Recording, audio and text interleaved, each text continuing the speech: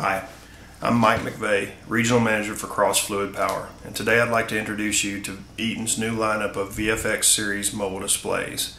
These displays are available both in a 4.3 inch size and a 7 inch size. The particular unit we're looking at now is a 4.3 inch size.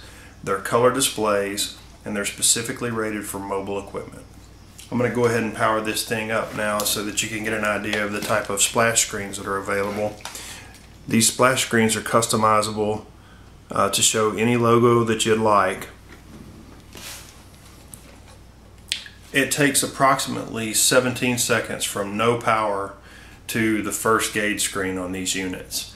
However, keep in mind that when the display is actually installed on a machine, it's generally put in sleep mode, and it only takes about a second for the display to wake up when it sees power on the key pin, which is in the back of the display.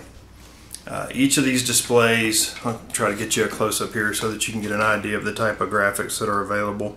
Each of these displays is available with 8 backlit tactile buttons, for example, to use to switch between screens. Here we've set up an example diagnostic screen, but again, these buttons are freely programmable, so you could do just about anything you wanted with them. The display also has one input and one output. The input is configurable for use with a resistive device. So for example, you could use it to couple with a fuel level device, and the output is just a digital on-off output. They also have 2 CAN ports. Each CAN port is freely configurable between CAN open and J1939.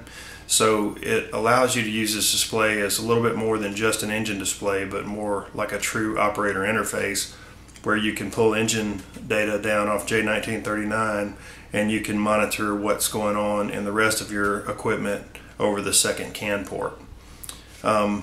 These displays are programmed using Eaton's ProFX Control, which is a code assist based software package. And within that package is a list of standardized gauges, but the visualization editor also allows you to customize the gauge package any way that you like. Or as an alternative, our company has got a team of control specialists that can help you develop a software package for your gauges or an entire mobile control system if that's what you need. Thanks for watching. Feel free to contact me, Mike McVay,